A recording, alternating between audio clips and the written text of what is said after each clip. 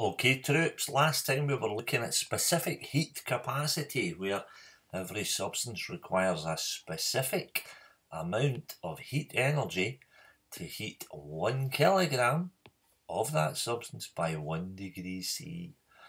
The symbol for specific heat capacity is a C, and for example for water, 4180 joules is required to heat 1 kilogram by 1 degree. That's what that unit means. So that's specific heat capacity. And we did an experiment to calculate the specific heat capacity for various metals and for water. Now we have a specific heat capacity equation. If you know the value for the specific heat capacity of a substance, then all you have to do is multiply that by the mass and the change in temperature of the substance, and you get the heat energy that is required. If you're ever asked a question about specific heat capacity in an exam, you have your data sheet that has various materials and the values for each of those materials are on there.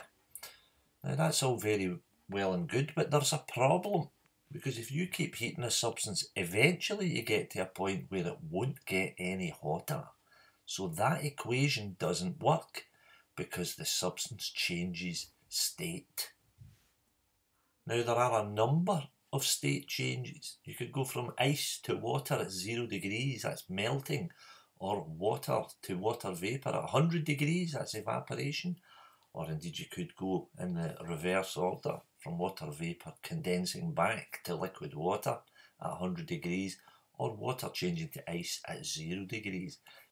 So the solid to liquid state change is referred to as fusion, and the liquid to gas state change is referred to as vaporisation. Very important that you know the difference.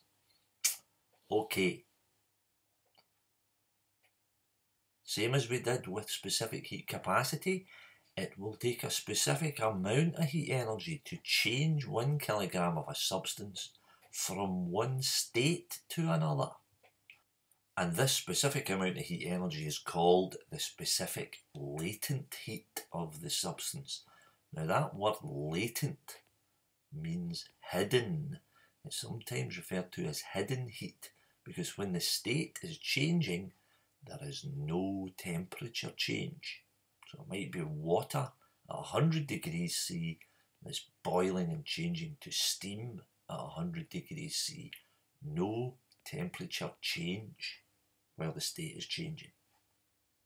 So for example, if we think about water, it takes 2,260,000 joules of heat energy, theoretically, to change a kilogram of water into a kilogram of steam with no temperature change. And that's what we're going to try and do an experiment to determine. Here's what we're going to do then. We're going to get a large beaker of water, put it on an electronic balance, and put a 1000 watt heater in the beaker.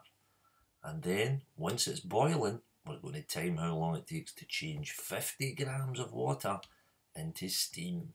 When it's boiling, it'll be at 100 degrees, and it's going to stay at 100 degrees. No temperature change.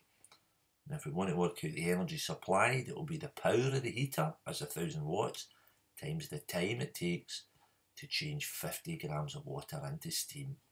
And once we've got that, we can multiply that by 20 to get the energy required to change 1 kilogram of water into 1 kilogram of steam. That's the specific latent heat of vaporisation of water. Right, here's the apparatus, large beaker of water on an electronic balance. We've got 600 millilitres of water in there, and we're going to put a 1000 watt, if you can see that, 1000 watts on the label there, a 1000 watt immersion heater. That's going to go in the water. We're going to heat it up until it's boiling. So there's the heater suspended in a clamp stand in the water, 600 millilitres. It's just over a kilogram because of the beaker and the polystyrene tub. Let's switch it on, and we're going to leave it until it's boiling and the water has evaporated so that the mass goes down to 1000 grams. And then once we've got down to 1,000 grams, we're going to start the timer, time how long it takes to evaporate a further 50 grams of water. So, we're nearly there. Just a few grams to go. The water's at 100 degrees, it's boiling, it's not getting any hotter. And then as soon as we hit 1,000 grams, we're going to start the timer and time how long it takes for 50 grams to be evaporated. Here we go then, start the timer. Now.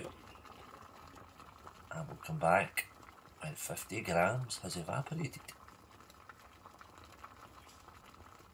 Alright, we're back.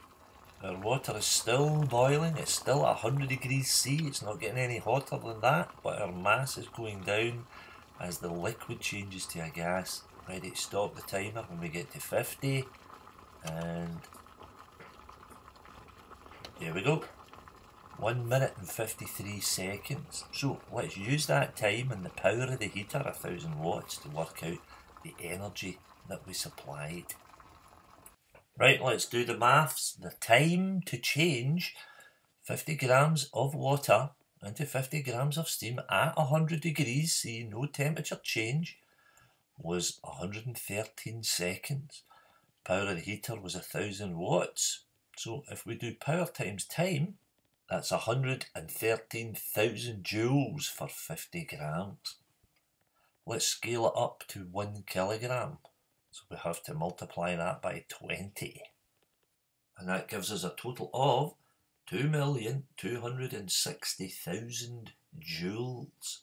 Now let's compare that with the actual value from a datasheet. It's the same. Bingo! That's the specific latent heat of vaporisation of water.